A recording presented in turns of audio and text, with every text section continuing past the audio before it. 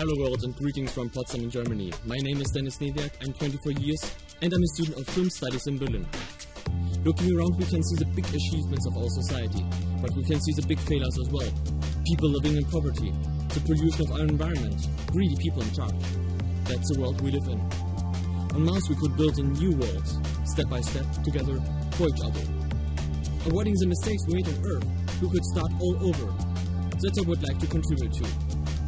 People who know me experience me as a person who likes to take on new challenges.